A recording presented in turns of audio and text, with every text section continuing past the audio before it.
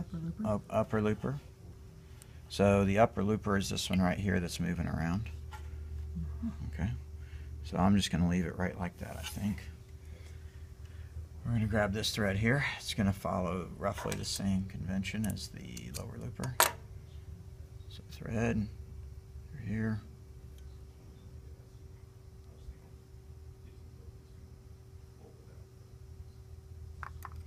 Again, in between the discs, not in front of the discs, not behind the discs, not around the discs, but actually in between.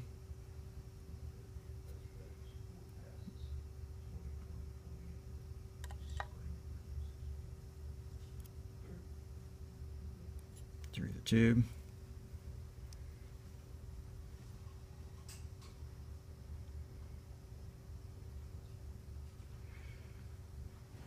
Through this guy right here.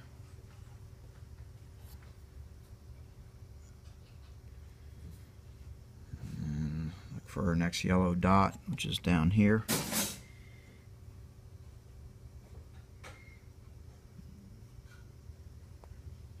Actually, yep.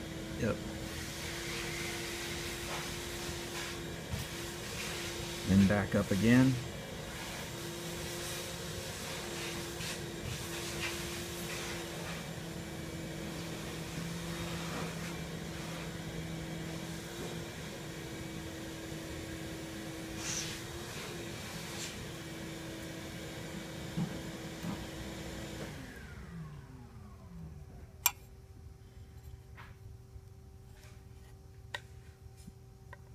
Going behind it. Yeah, behind the other thread, yeah. That's why maybe doing it first wouldn't hurt. Alright, so far that's pretty much standard and straightforward for what's in the picture, and it's real easy to see. Now the thing that gets people is I got to get to there's a little hole right here, right? It's not as visible, and no, it doesn't have a little dot on it, so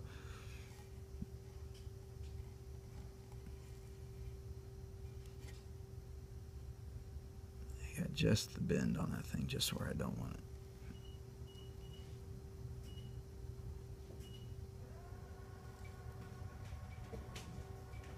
Okay. Then I grab it and come to the front. I'm going to go ahead and turn the hand wheel so you can see it more clearly.